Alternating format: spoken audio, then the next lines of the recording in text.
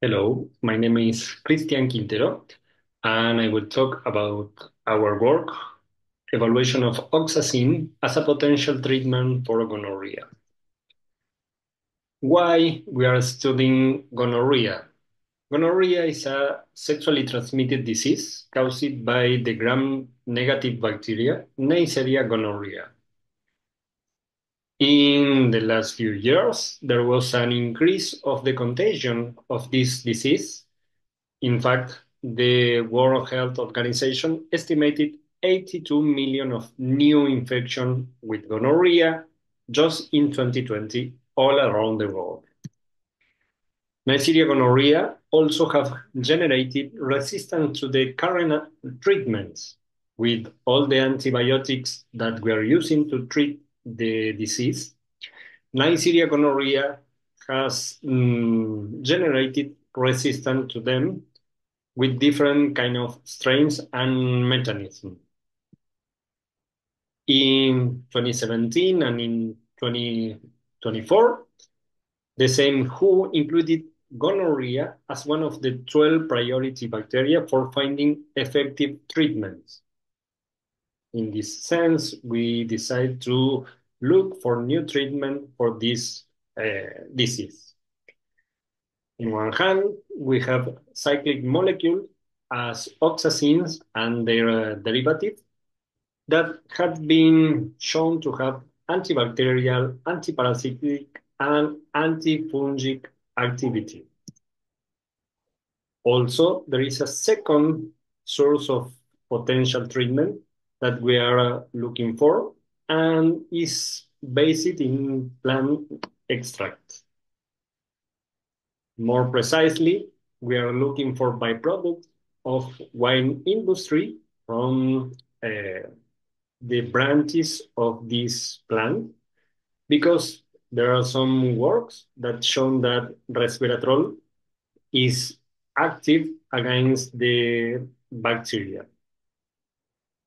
Our main objective is to determine the antibacterial activity of the oxazines and their related molecule, either isolated or supplemented with the usual antibiotics to prove their adjuvant activity.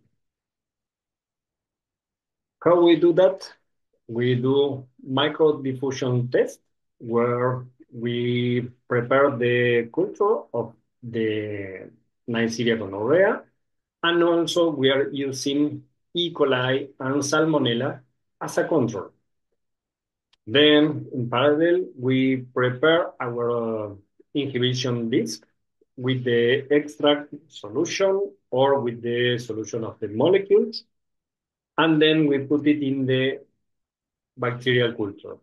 This is incubated at 37 degrees, and after 24 hours, we observe the growth pattern of the different bacteria.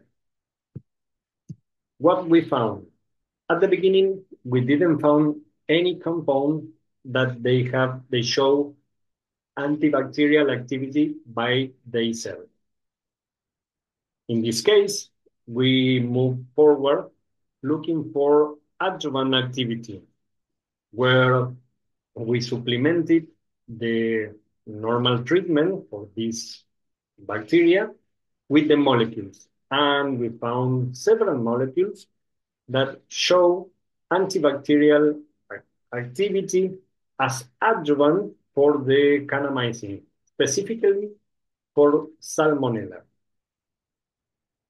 In the other hand, we found two molecules that have this same adjuvant activity against different strains of Neisseria gonorrhea. In this case, we found the molecules that are adjuvant for streptomycin and penicillin. Our first result suggests that it's not dependent of the dose, and they are exclusively affecting the growth of Neisseria gonorrhea, but not for Salmonella. Our conclusions are that we found two molecules, 807 and 808, that are promising adjuvant candidates for the current treatment.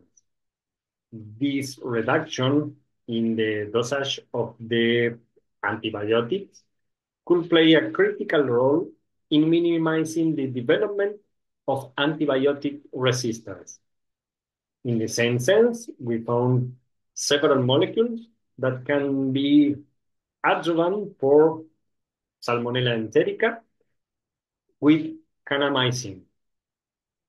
In resume, we have shown that oxazine derivatives are promising family of molecules that can be used for treatment bacterial infection.